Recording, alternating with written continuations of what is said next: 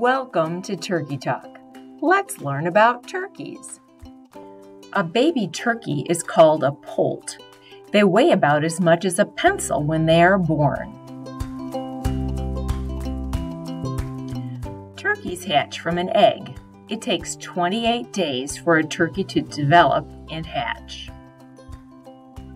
The poults grow quickly. In a few weeks, they grow feathers and start to eat more food.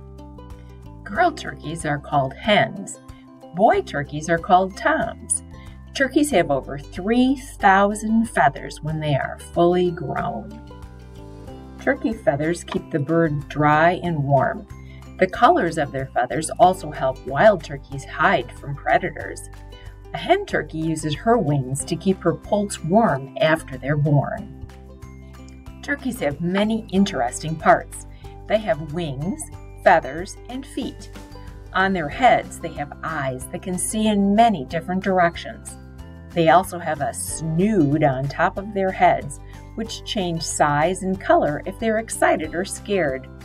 There's a wattle on the bottom of their necks, which is just loose skin. They eat with their beak, which has a hook at the end, so they can grab their food. Turkeys eat a combination of corn, soybeans, wheat, and vitamins. They also eat small stones to help them digest their food since they don't have any teeth. The stones stay in a special part of their stomach called the gizzard. Here are some other fun facts about turkeys. Scientists believe they may be relatives of the dinosaurs.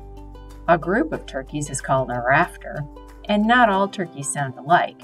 Tom turkeys gobble and hen turkeys make a clicking sound. Toms can grow to be as big as 50 pounds, while the hens are much smaller. We hope you learned a lot about turkeys today that you will share with your family and friends. See you next time.